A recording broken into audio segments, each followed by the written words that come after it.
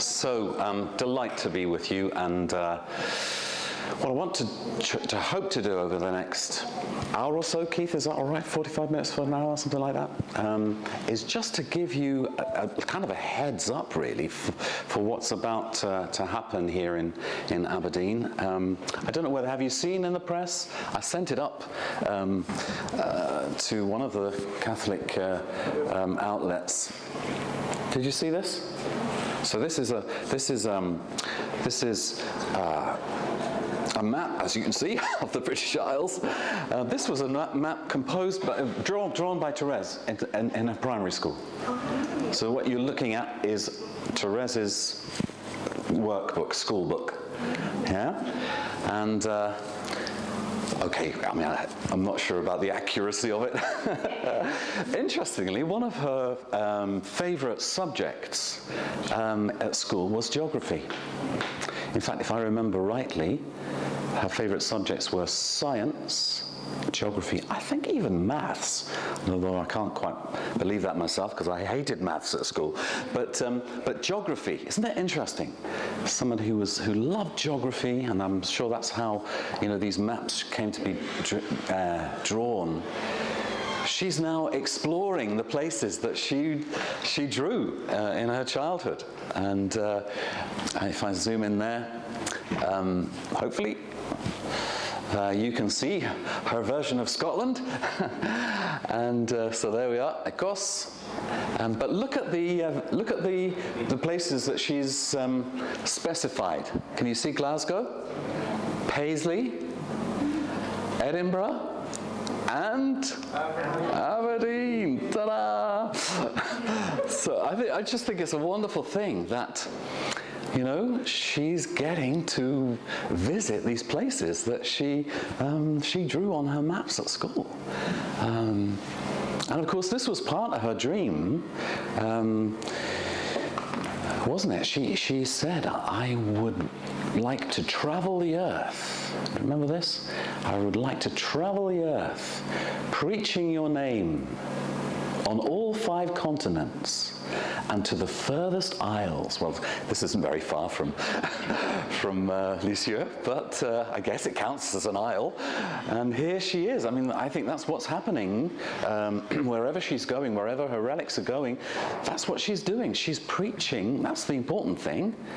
You know, she's not on her holidays here. She's not sightseeing. She's preaching the Lord. She's bringing Jesus to these places that she drew on her maps all those years ago.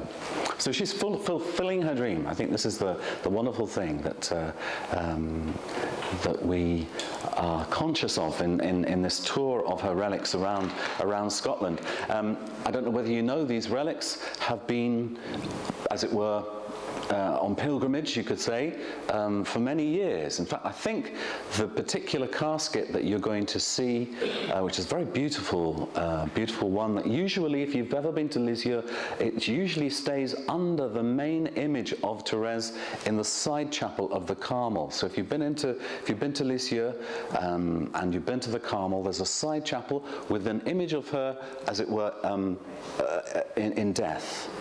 And underneath that is where the relics that are coming to Aberdeen on Monday, that's where they usually stay. And that reliquary, if I'm not mistaken, has been going around the world ever since she was declared a doctor of the church in 1997. See, that's again, I mean, I think of it, she said in one place in her Story of a Soul, I want to be a saint, I want to be a doctor, I mean, in the sense of a doctor of the church, in the sense that I want to enlighten souls, I want to teach. That's what a doctor of the church is, somebody who teaches. I want to be a missionary.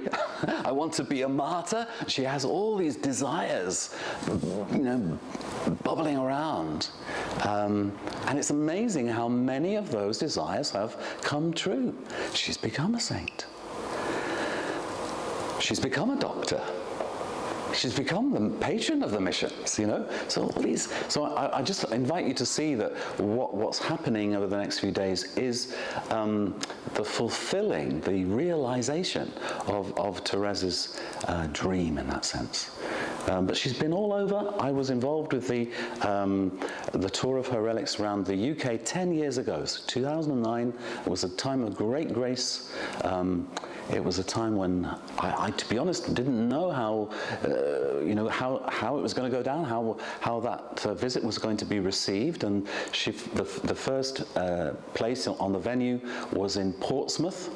And I booked into a hotel the night before, and I walked up to the cathedral not knowing what I would find.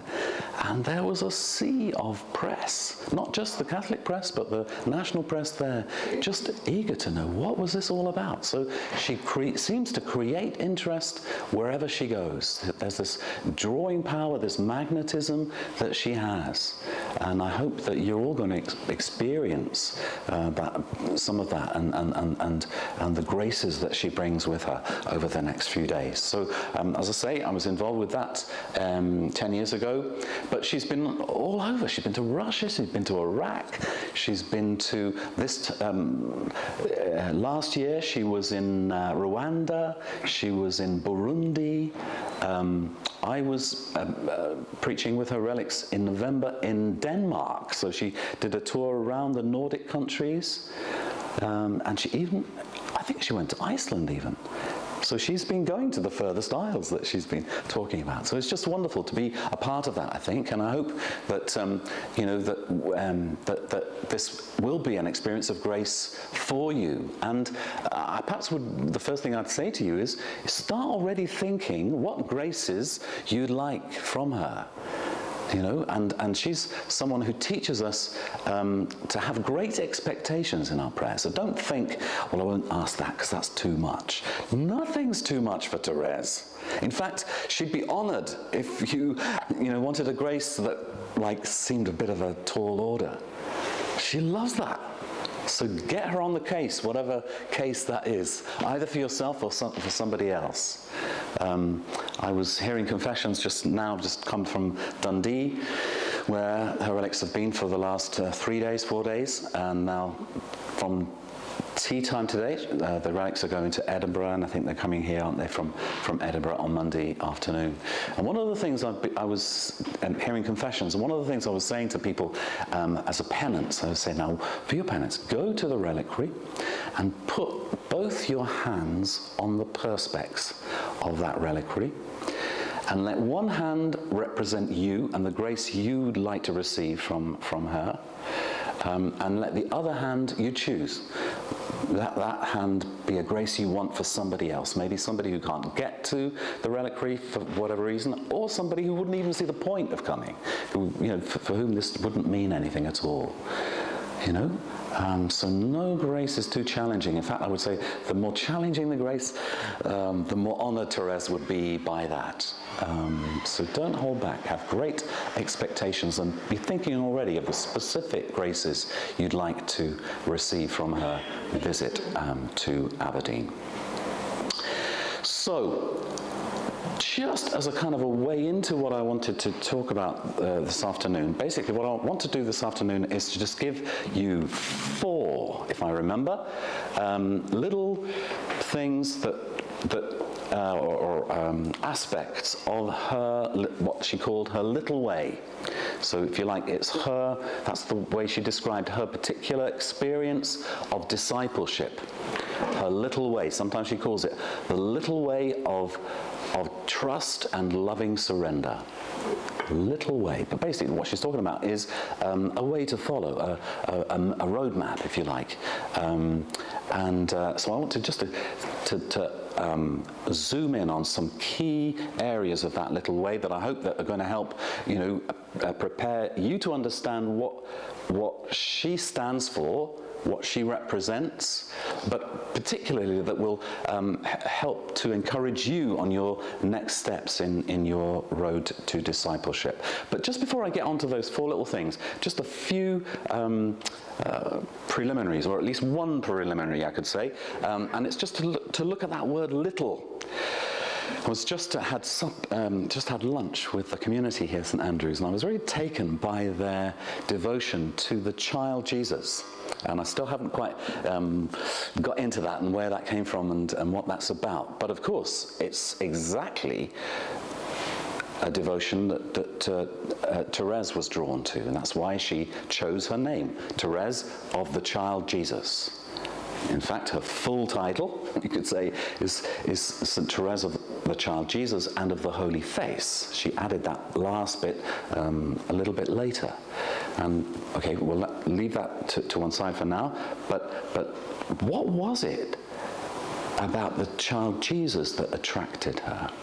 So maybe just a bit about that in terms of this word, which was a real watchword for her, which is the word little. Okay, and just as a way into this, this is her mother, Zélie, and her trade, her what she did for a living was, in fact, round her neck there. Look, she was a lace maker.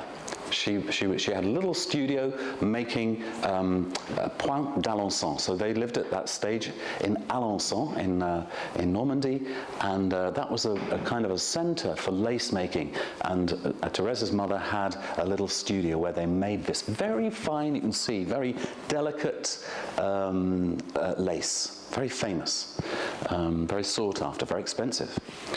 And I just think that there's something about that,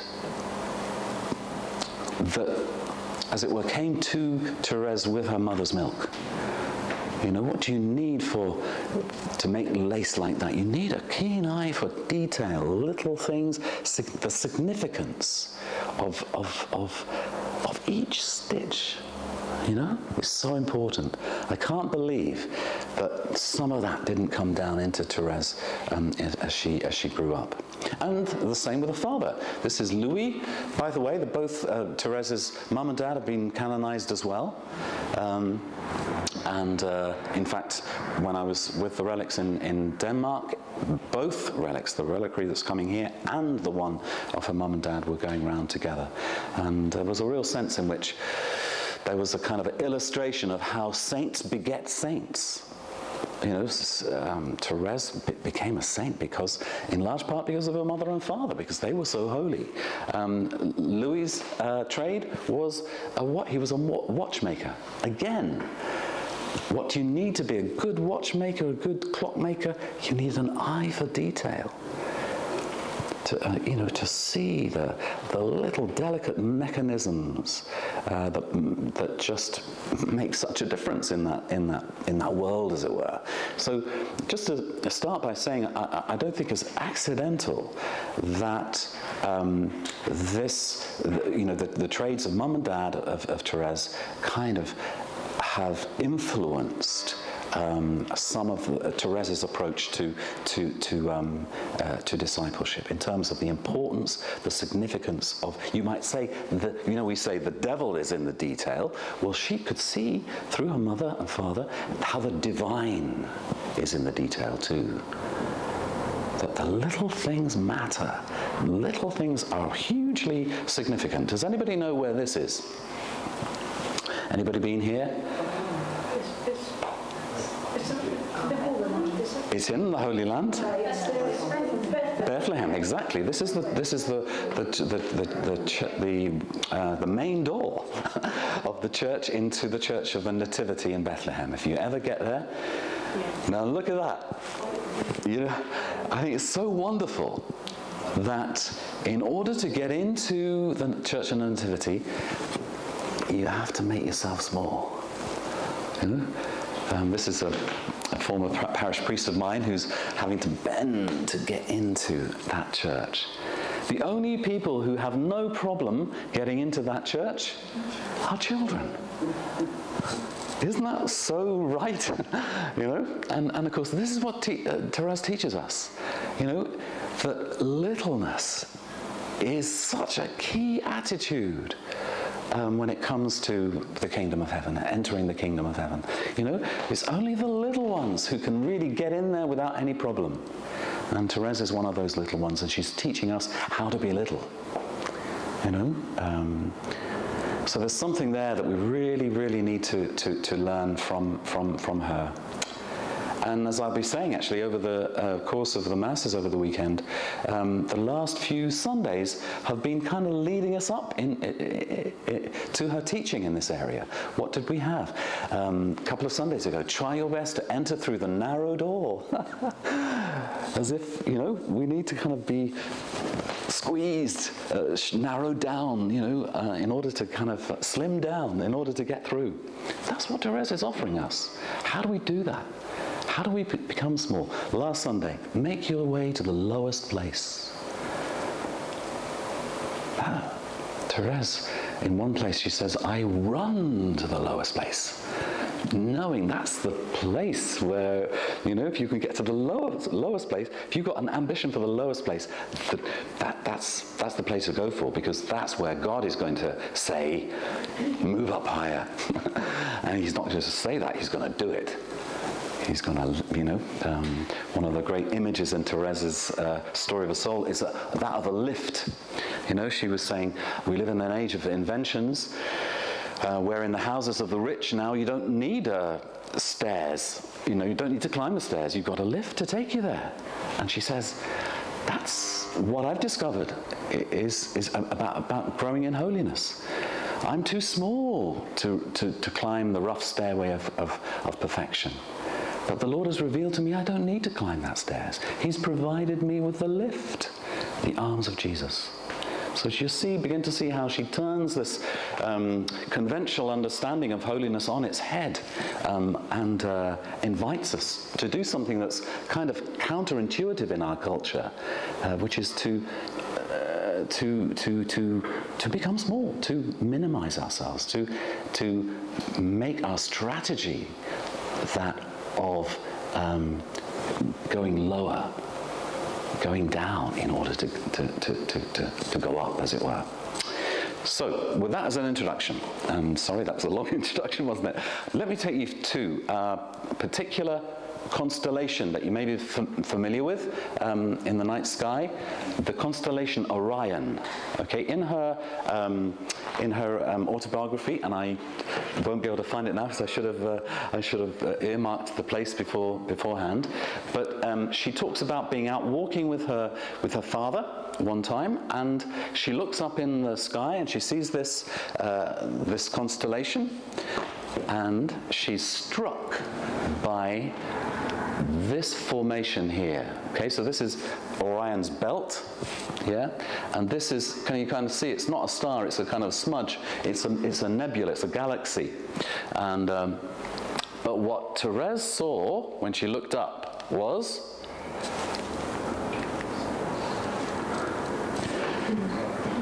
and she said, Dad, my name is written in heaven. So from here on in, whenever you see this constellation, I want you to see a T, and I want you to see what, you know, when you're looking at that, you're looking at what Therese as a little child saw, and she said, my name is written in heaven. Okay, but what I want to do now is to give you 4 aspects, dimensions of her little way, all beginning with T. So you're going to be thinking now, what's the next one?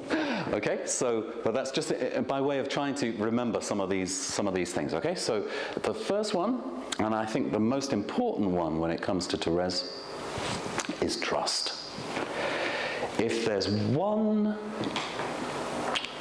word that captures the spirituality of St Therese of the Child Jesus, it's trust. If any of you speak French, in French the word is confiance, and you can hear the word confidence, and you could translate it as confidence, but I think in English trust gets it better, first of all because it's just one syllable, but also because there's a sense in which there's a personal quality to that word that's really, really important in terms of our trust in God. Can you see how that feels? It feels much more personal, much more intimate than to say our confidence in God, which is a little bit more theoretical somehow. Yeah, I mean, it's not wrong, but it's just, I think trust gets to it much better. So it features a lot in her teaching. So here's just a few little, of her famous things with trust in it. My favorite one, I think, is if I had a T-shirt that I, put a thing on of Therese, it would be this one: trust triggers miracles. I really think that it's just, like so many of the things Teresa says, it sounds so simple, but in fact it's really profound. This weekend we're coming to celebrate, as we always do on a Sunday, the biggest miracle, the miracle of miracles, the resurrection of the Lord. What triggered that miracle? Trust. The trust of Jesus. Whenever I look at a cross, I see the letter T. And the first letter in the word trust. And what's the cross about? It's about Christ's trust. The trust he took to the cross, the trust that held him on the cross, and that trust was what triggered the miracle of miracles, triggered the resurrection, triggered Easter. So this is profound stuff. This is life-changing stuff. My way is all trust and love.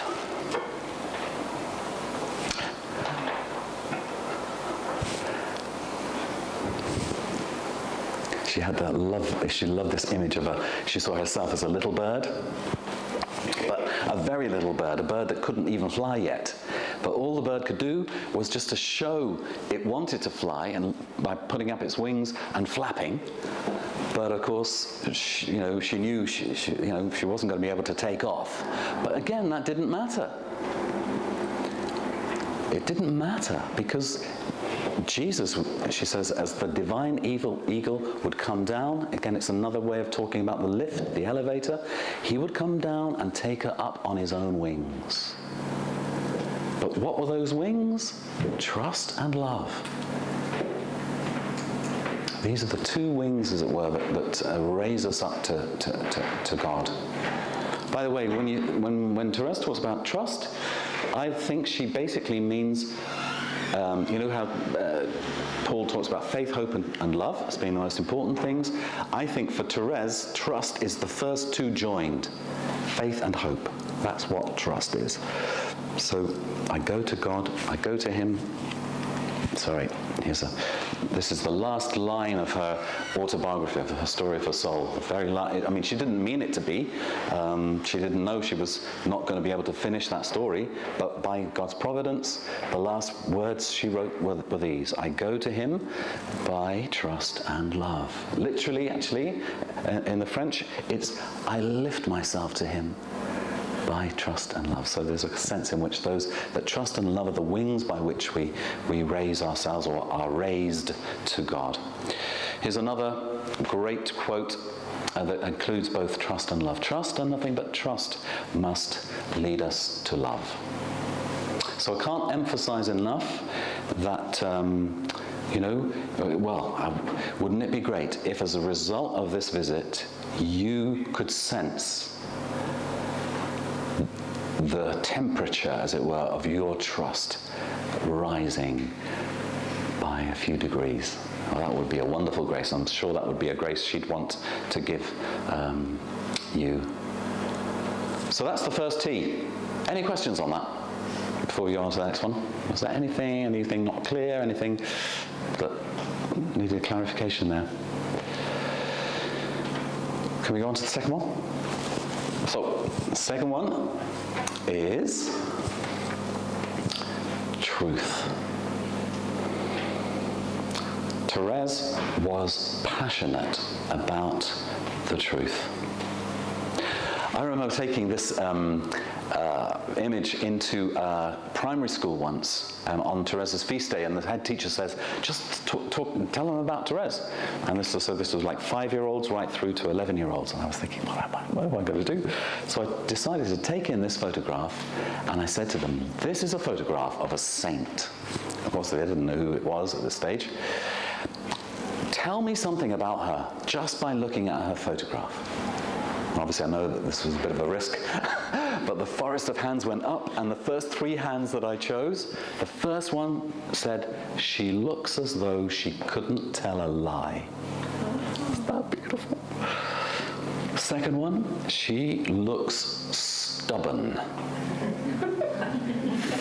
Third one, "She looks cheeky." And they were spot on. All 3 were absolutely spot on. And I could tell the story of Therese really with those 3 characteristics. But wasn't it interesting? The first one, "She looks as though she could never tell a lie." And it's absolutely true. From her earliest days, she had this transparency. There's a little story she tells about when she was a little kid, and for some reason, some mischievous reason, she started to pull the wallpaper off the wall. So pick it off the wall. But instead of waiting for Mum to say, "Who's been picking the wallpaper off?" she went straight up to her mum and she said, "Do you know who's been picking the wallpaper?" It was me. She just couldn't hide the truth. And she teaches us to do the same. Here's one of her lovely prayers about truth. "Make me see things as they really are." Just give you the full quote. "Oh my God, I want to listen to you well. I beg you to answer me when I ask you humbly, what is truth? Make me see things as they really are. Let nothing throw dust into my eyes." What a beautiful prayer. Make me see things as they really are. And she knew when she was saying that, that might be painful. Because as she saw things as they really are, there may be things that would be challenging or things that might be disappointing because she thought things were like this, but they're in fact not like that, they're like this. So she was ready for it to be a kind of a revelation that wasn't kind of like totally in her favor. But what a wonderful thing. Make me see things as they really are. And I think Therese helps us to see things as they really are. Certainly when it comes to how she treated her novices, because another thing about Therese was that she actually never left the novitiate.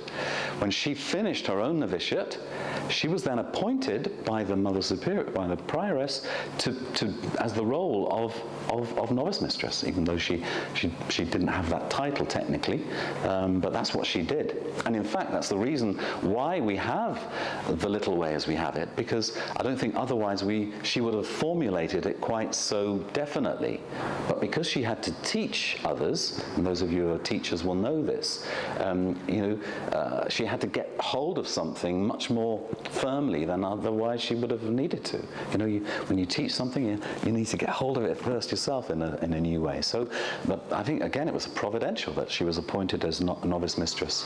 But one of the things was she would say to them, "Don't come near me if you don't want to know the truth.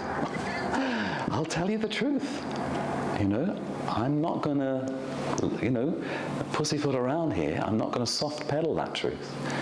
And of course, she knew that it's only the truth that sets us free in the end. So actually, when we're speaking truth, we're doing that person a favor. So Therese, as a truth lover and a truth speaker, here's another couple of quotes. "I can nourish myself on nothing but the truth. I have a horror of pretense." And of course, that truth is about living in, living in the real world, isn't it? It's not about living in the world we'd like it to be, or it's not about being the person we'd like to be. It's being the person we are. And embracing that is humility. And of course, humility is another huge dimension, aspect of the little way. And humility not as being humble in the sense of false. We're not talking about false humility. She would have hated false humility. You know, like Uriah Heep in whatever Dickens novel that was. Oliver, was it? Oliver Twist. You know, oh, I'm ever so humble. You know, that's not humility. You know, humility is being real. Have you ever wondered, why is humility, when it's true humility, why is it so attractive? We find really humble people irresistibly attractive. So why do we spend so much energy on pride, on being proud? Have you ever admired someone who's proud? No, you haven't. Pride is ugly, always. You know, you'll be thinking, who does he think he is? You know? So why do we spend so much energy being proud when everybody else around us is thinking, who do you think you are? You know, it's not attractive. And it's not attractive because it's not true. Whatever gifts one has, that's not down to you. It's down to the fact that God has given you them. You don't take the credit. He does. That's what living in the truth is all about, and that's what being humble is all about, and that's why she says, as long as you're humble, you'll be happy. Why? Because you're living in the truth. You're seeing things as they really are. You're seeing God as he really is. You're seeing yourself as you really are, which is always much better than you think, by the way. You're seeing the world as it really is. You're seeing each other as they really are. I was talking to the young ladies at lunch about the fact that I've just been doing an investigation for my bishop on G.K. Chesterton. By the way, Scottish connection, Gilbert Keith Chesterton. That betrays his Scottish ancestry. I'm not sure quite where. But as I think of it now, there was somebody he was really admired who was from Aberdeen. What was his name? He wrote novels. Does anybody know who I mean? And Chesterton called him the St Francis of Aberdeen. What was his name? Is it George MacDonald. George MacDonald. Does that ring any bells at all? No. George MacDonald was like a bit of a C.S. Lewis type writer for young kids, but those books were really grown up, if you know what I mean, in that sense. That George MacDonald, I think he was a minister, wasn't he? Church of Scotland or Presbyterian or something like that. Anyhow, Chesterton had a huge admiration for this man who he obviously thought was a very holy man.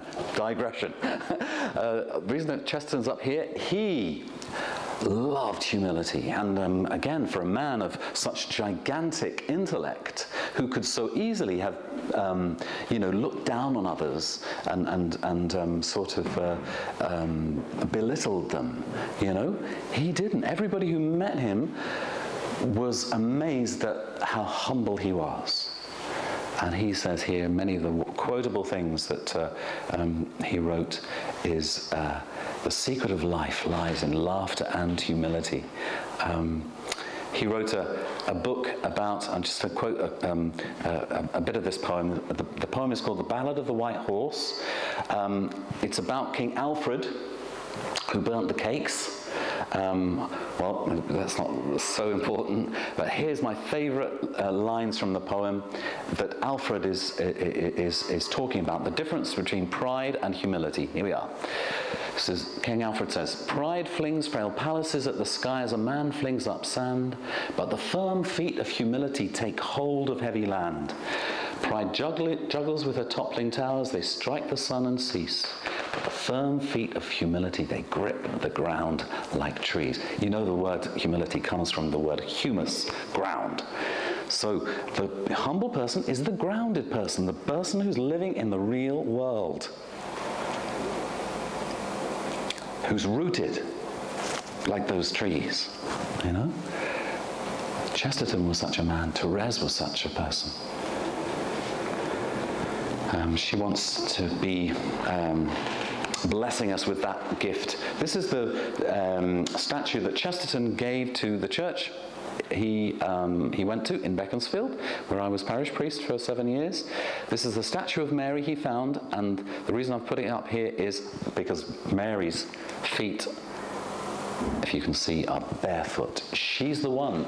She's the most wonderful one who's humble. She's, you could say, the humblest person there's ever been, and the most blessed, the most beautiful. And she knew that all of that, where did the credit lie for all of that? My soul magnifies the Lord.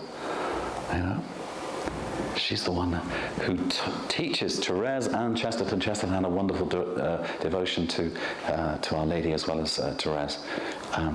She's the one who teaches us the real world is the world where all is grace, as Therese would say. And so we've got to be grounded in it, no matter how painful that is sometimes. Another little thing here about truth, so humility is an aspect of truth. Also simplicity is an aspect of truth. Prayer is a simple look, Therese once said. And by that she meant a simple, not in the sense of easy, simple in the sense of straightforward. You know, when you look at someone in the eye, that's a simple look. You know, you're not doing a Princess Diana, you know, through the eyelashes, or, you know, it's straight on, face to face. That's the kind of prayer that Therese teaches us. I love only simplicity. For simple souls, there must be no complicated ways. I don't know if you can see here that actually the words simplicity and complicated come from the same word. I'm a bit of a word nerd. So the word here, simplicity, literally means, the first bit of it comes from the word once, and the main bit, plicare, means to fold. So literally, to be simple is to be folded once. That might not mean so much until we realize that what's the opposite of simplicity is complicated, meaning folded many times, or duplicity, folded twice. So you see, again, it's about truth. But basically, what's going on there is, if you're simple, you're not hiding from the truth. If you're being duplicitous, you're hiding, you're in those folds. If something is too complicated, you're getting lost in all the folds. What needs to happen is for you to be opened out. And again, this is what Therese does for us, you know. I hope over the next few days you'll feel her unfolding you, bringing you out of hiding, making you more transparent, more honest, more upfront. And use that image of the corporal at Mass, because that's sometimes when I'm opening up the corporal, I think of that, you know, that the corporal is only ready to receive the gifts that will be transformed into our Lord when it's unfolded. Therese unfolds us in her simplicity. One last little illustration about this truth, and by the way, this is the longest section in the next two T's are much quicker. But just to talk about one particular relationship that she had, and it actually was with a fellow novice. This lady here is called Sister Martha. And they actually entered the same year as postulants, and at the beginning they got on really well and they were quite close friends, but something happened basically something happened in Martha. Well, Therese noticed that Martha was getting far too attached to the Mother Prioress.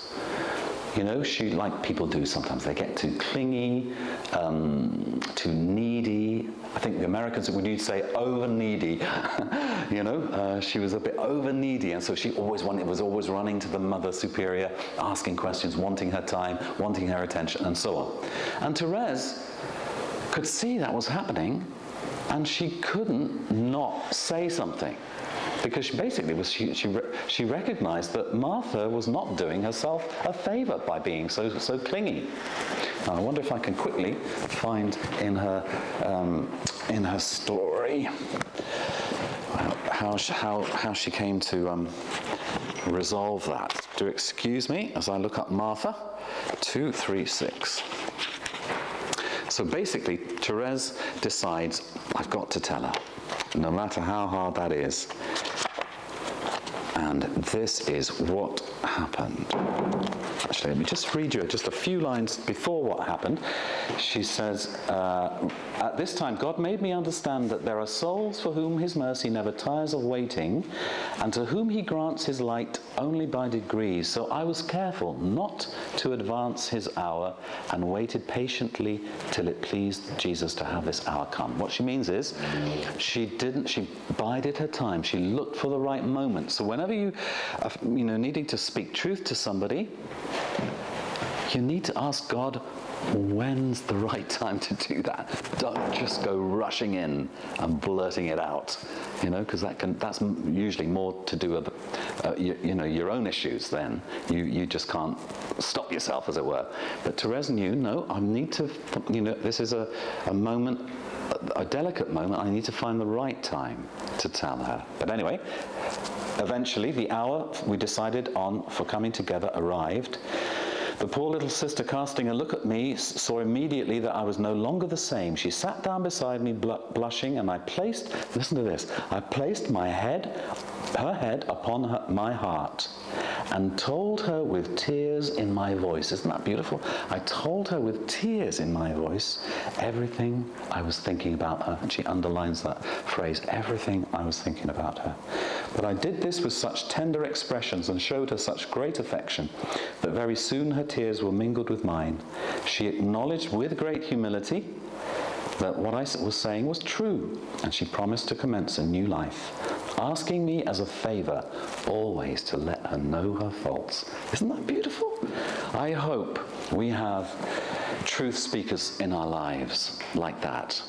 People who love us enough to tell us what's really going on, or what I say,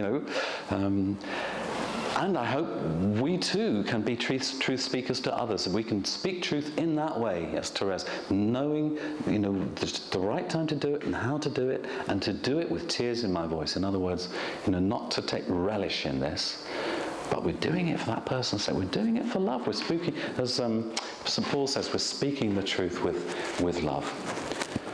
So there may be some truths that Therese wants to teach you and speak to you during her visit here. Be open to that. Or she may be wanting to help you to become more of a truth speaker to others. Look out for that. The closer one gets to God, the simpler one becomes. So just closing this bit of a section before we do the other two T's really, really quickly, because I realise I'm running out of time here. The thing about all these things is, the more humble we become, the more truthful we become, the more simple we become, the more like God we become, because He is truth. So whenever we're growing in these virtues, we're growing in the likeness of the Lord. Now, for some reason, I've got Father Brown up here, I know what it was. One of the great highlights of the investigation I did was to meet someone who knew the original Father Brown. So the original Father Brown was a chap called Monsignor John O'Connor, who was a priest down in Leeds, and he and Chesterton became great friends. And so Chesterton models his Father Brown books on that figure. Now, I met somebody who was the altar server of Monsignor John O'Connor. He's now in his 90s, bless him, and a lovely, lovely holy man too. But he said he remembers as a little boy, Father O'Connor coming into the sacristy and saying, "Young man, remember, seeking truth is squaring your mind with reality, not the other way round." Isn't that beautiful? And this This little boy obviously didn't know what on earth that meant when he first heard it, but he said it stayed with him all his life, and the older he's got, the more that has meant to him. And boy, do we need to hear it more and more these days. Because, of course, we live in a world that wants to square reality with me. You know, I am my own truth, and I'm going to make everything fit into that. No. As Margaret Thatcher would say, no, no, no. It's, you know, when we encounter truth, it brings us out of ourselves, and we have to adapt ourselves to that truth. We have to adjust our lives. That's what repentance is. That's what conversion is. Rearranging myself around the truth, which is beyond me. Okay, last two T's. Penultimate one is thanks. Thanksgiving is such an important theme in Therese's writing. Here's my favorite quote with regard to gratitude. The spirit of gratitude draws down upon us the overflow of God's grace. No sooner have we thanked him for one blessing than he speedily sends us 10 additional blessings. When we thank him for these, he multiplies blessings to such a degree that we seem to be under a constant stream of divine graces, all coming our way. And as if to sense that some of us might not quite really believe that, she says, if I ever experienced it, you try it and you'll see. So if you doubt that, try it. Up the gratitude in your life, and you'll experience transformation. There is no doubt about that. At the minute, the three prayers I overhear myself saying more and more are, thank you, sorry, please. And they go straight to the heart of things. But particularly, I think, thank you. Thank you opens doors. Why? Because it's one of the best ways we can display to God our trust. Trust is one of the best expressions, or rather thank you is one of the best expressions of saying, because when we're saying thank you, we're saying I trust you. Thank you is a very vulnerable place to be, because we're basically saying I trust you to give me what I need. So that's why the trust is fundamental here. Here's another favourite quote from Chesterton. You say grace before meals? All right. But I say grace before the concert, and grace before the play, grace before I open a book, and grace before painting, swimming, playing, walking, and grace before I pick up my pen. In other words, grace before everything, because everything is grace. The more grateful we are, the more graceful our lives will be. I say to my students sometimes, grace before internet. And it's really important, because then you put yourself in the right place for whatever it is to be a gift, but not something you snatch at and grab for yourself. That's when we find ourselves grabbing at something, that's when things go wrong. When we start manipulating and controlling and wanting things for ourselves in that way. The aim of life is appreciation, says Chesterton in his autobiography. Now you might think, well, that's a bit of an overstatement, but I think, well, maybe it is, but he's got a point. Certainly in terms of,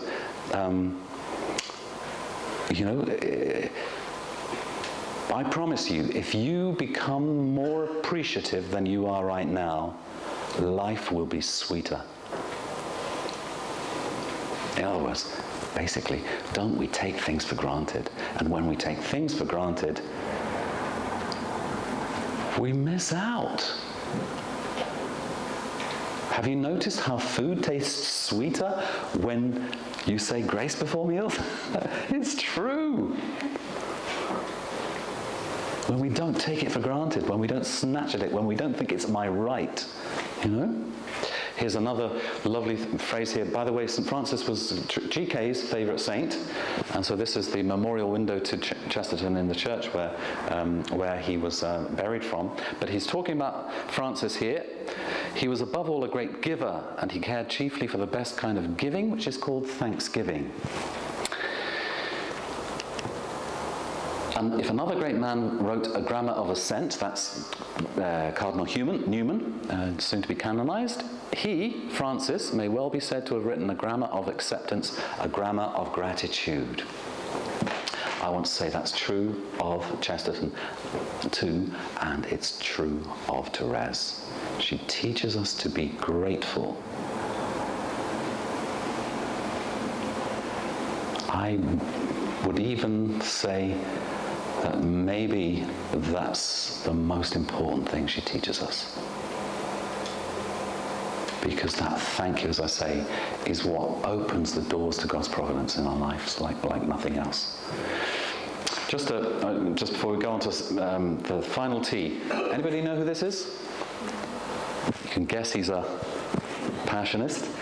Ignatius Spencer, have you ever heard of him up here? He actually died up in Scotland. He died in Carstairs, just outside the station there, when he was doing a mission. In fact, the last mission he ever did was in Motherwell, in I think it was Carfin.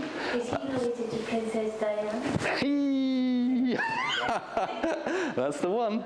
They don't look the same, though, do they?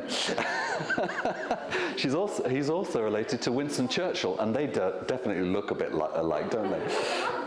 But here's the thing that I recently heard Ignatius Spencer say about all of this. He says, if you've got an obstacle in your life, think of it as like a stone or a rock. And then he says, think of gratitude as a chisel or whatever you call one of those things. So basically, every time you say thank you, it's like the hammer on the chisel on the rock. Now he says for the first few times you're thinking, well, this is not doing any good whatsoever. But he says maybe after 200 times, that rock will split. And it's all because of gratitude. In other words, we make our way forward through all sorts of obstacles because of gratitude. This is where Ignatius put it. Let us thank God in anticipation. So if there's something you want, from Therese during these coming days, thank God for it already. Don't think, oh, that's too much to ask, and therefore it's probably never going to happen. I say to people, thank God for the job he's got in store for you, even though you don't know what it is yet. Thank God for the person that you want to marry, even though you've not met them yet. Thank God up front, and you'll be moving in their direction straight away. You'll be putting yourself in the best place possible for that providence to be given. For me, prayer, she says, is a cry of gratitude. So let's all seek that grace from Therese in these days, an increase of gratitude in our lives. Final T. Today. I was telling the people in Carfin a story of a little girl. She was about 5 or 6, I think. And I was walking along this disused railway track, and she was coming in the opposite direction with her mum and dad just a few paces behind. And so I was thinking, oh, I better get off the path. She was, skipping in front of her parents. I thought, I'll get off the path, let her skip past so she's not intimidated by me. So I got off the path, and the little girl skips right up to me and eyeballs me, and I'm kind of thinking, oh my goodness, what's going on here? And she says, full of confidence, she says, you don't know who I am, do you? And I said, I don't. I'm sorry, I don't. And then she looked at me as if I was stupid. She said, as if it wasn't obvious, she says, I'm a princess. And she put me immediately in mind of Therese. you know, and of what charms Jesus about children. And not just Jesus, but ourselves, you know. Well, the first thing is today, that child was not fretting, you know, about the future. She wasn't paralyzed by what had happened in the past. She was living in that moment where she was a princess, you know. And but isn't that lovely about children? When we're in the presence of children, they bring us into the present. Because they're so immediate. They're living, I mean, you might say, now is the only world they know. And so Therese, she brings us into the present. You know, if you're talking to kids, how they bring out the child in you, don't they? You know, you see them meet a baby and you go, oh, boop, boop, boop, boop, boop, boop. You know, you become a little baby in front of them, you know? And that's what happens with Therese. She brings us out of ourselves and into the present and brings out the child in us. Now, let her do that during these days. That little girl was exhibiting trust. I'm sure when she got back to her parents, they would have scolded her or told her off for talking to strangers. But that's so hard for kids, isn't it? I mean, that's why they have to be told not to talk to strangers, because their instinct is to talk to anybody. Trust is a child's intuition. And trust is that gift that Therese teaches us, or reteaches us, as it were. We relearn that trust in her presence. And then I'm a princess, you know. That little child knew she was significant. She knew she was important. She had no trouble believing she was a princess. Therese likewise, and of course she got a head start on the rest of us because she had two doting parents who loved her to bits. So that sometimes we don't have that. So, but you know, I mean, her dad actually called her my little queen. So she thought she was royalty, but of course she was, and we all are. For heaven's sake, that's what the gospel is all about. We are God's beloved sons and daughters. We are precious. We've got royal blood running through our veins. I think I'm going to stop there because I'm going over time, and it's 3:10. So, have we got time for questions, or? Yeah, I've got lots of time. Have we got lots of time? You want more time, or you're done? Questions?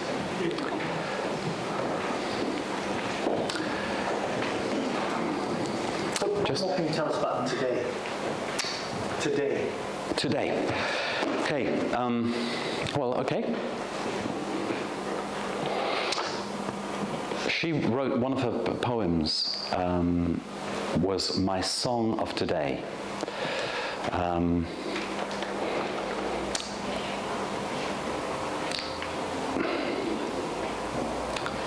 There's a lovely thing she says, Jesus doesn't want us to lay up provisions. He nourishes me at each moment with a food that is totally new. Isn't that beautiful? So Jesus doesn't want me to lay up provision. What she's saying is, to live in today, in the present moment, we have to trust.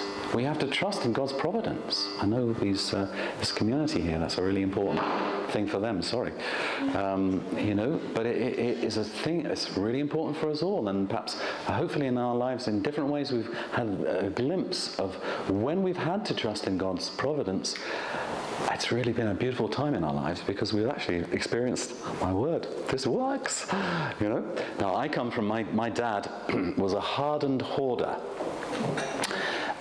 Every Saturday he used to go off to the auction sales and buy a load of rubbish, which he then put in the garage down at the bottom of the garden, just in case it might come in handy. Well, of course, those places, dear old dad, he's 99 now and he's in residential care. But those garages are full of this stuff, and I'm the same. I'm a bit of a chip off the old block, but with regard to books, that's my thing. I hoard. I'll just have that. That might come in handy. There may be something good in there. And we all do this in different ways, don't we? And it's because we're a bit frightened that we might not have what we need right now. And what Therese is saying is, let go of that fear. So one of the things, again, I'm going to talk about this weekend is this, at the heart of her discipleship, well, it's not her discipleship, it's the discipleship of the Lord, is this letting go. And that's I think one of the hardest things we do is to let go, to say no. But I think that letting go and that saying no are what make us present and open to receive whatever the Lord wants to give us in the present moment. Does that make any sense, Keith? And again, that's why it comes back to trust. Trust is what brings us into the present moment, and why it's so beautiful.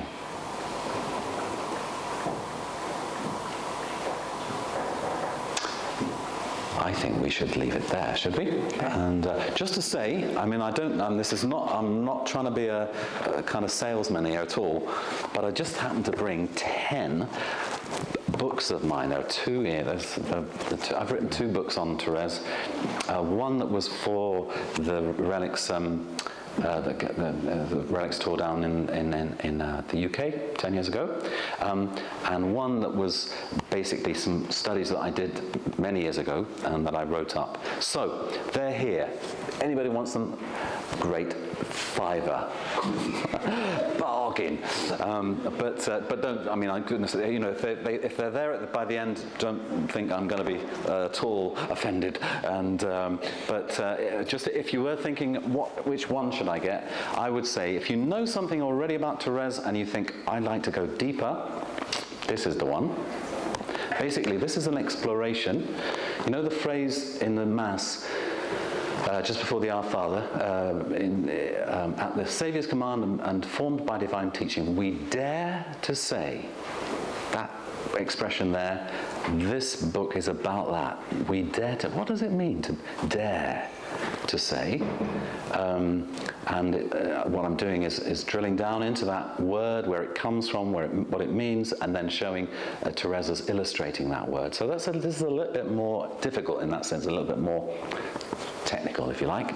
This one is much more something you can just pick up, open it at page, read a little bit, and put it down again. It's also got pictures and quotes and things like that. So it's just a bit more something you could pray with, maybe. So like a book you could pick up, just read a few sentences, and then that would help you sort of launch yourself into a time of prayer. But anyway, thanks very much. So thanks to Father John for that. I could have kept on listening for another hour or so. I was really enjoying that. So I didn't want it to end. That's just me. So thank you very much for coming all the way up here. Oh, yeah.